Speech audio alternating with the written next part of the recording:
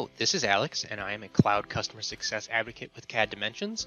And in this video, we're going to give you a walkthrough of the Share and Markup tools available with 3DEXPERIENCE Cloud Services, now included with new SOLIDWORKS license options. These new features make it easier than ever to share CAD with anyone. Using a link created from within SOLIDWORKS, users can share full CAD files in a variety of different downloadable formats, which are accessible from a browser-based tool that allows annotations, markups, drawings, comments, and more. All that is required to access these files is the 3DEXPERIENCE ID, which is easy and free to create. To get started, once installed and enabled, the new sharing tools will be accessible right from within the SOLIDWORKS program. After launching SOLIDWORKS, we need to enable and access the Lifecycle and Collaborations tab in the Command Manager. This can be done by right-clicking one of the tabs, navigating to the tab's options in the menu, and checking Lifecycle and Collaborations to activate. Once activated, select the tab in the Command Manager and find the Share a File feature. Before clicking, check the drop-down menu and make sure the right file format is selected. To get the most flexibility and security out of sharing and markup features, users should always use the 3D XML format unless they are intending to send a specific downloadable format. 3D XML will let you view, measure, and annotate 3D models without giving access to the original design, which will protect your company's IP. 3D XML is the lightweight format for shorter load times while maintaining the exact 3D geometry needed. Once the necessary file type is selected, click Share a File.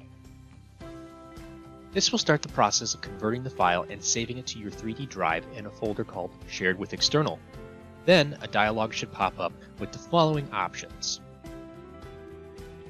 First will be the option to activate an external sharing link, which allows anyone with the link to access the files with read-only permissions. Below that is a button to copy that same link into your clipboard. Next, you can enable guest comments and optionally restrict access to specific users. Once this dialog is closed, your 3D Drive folder should open automatically in your My Session 3DEXPERIENCE taskbar. By right-clicking the file in this menu, you can access the share options, including that same URL link. Now, from the side of the user who receives the link, when they paste the URL into their browser or follow the link sent to them via email, they will first be prompted to log in with their 3DEXPERIENCE ID. If they don't have one, they have the option to create one for free. Once logged in, the markup tool will load and give the user access to a 3D view of the model, which can be rotated and manipulated using some of the same controls used within SOLIDWORKS. At the bottom of the viewer is a toolbar with two different tabs, View and Tools. The first tab is View, which has the View and Environment manipulation tools. The Fit in All icon will zoom out and orient the model to make sure all components are within the view window. The Pan, Rotate, and Zoom tools all allow you to move about the environment and model. The Standard Views icon will bring the CAD model forward and allow you to flip between different standard views using the on-screen icons. Lastly, the View Modes icon lets you modify the current view using the predefined view modes. You can also apply default or predefined appearances to your objects and change the current scene ambience. Moving over to the Tools tab, you have the Hide and Show icon, which will allow you to hide and show selected components.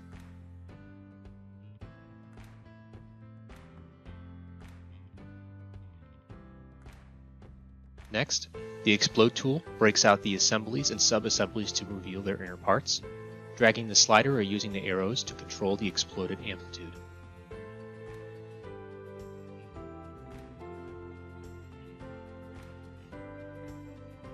After that, we have the Measure tool, which allows you to take a variety of different measurements. Note that only one measurement can be taken at a time.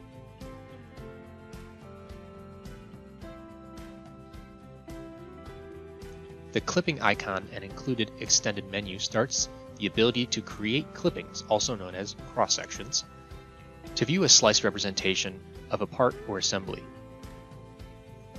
The annotation icon allows some different types of markups utilizing a freehand drawing tool with customizable colors. Lastly, the text annotation icon will allow you to place text boxes and fill them with different notes and questions.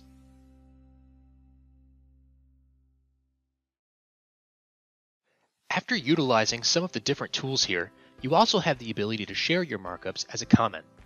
When you share as a comment, the program takes a 3D snapshot of the model in the view you have it, with all the annotations and notes surrounding it.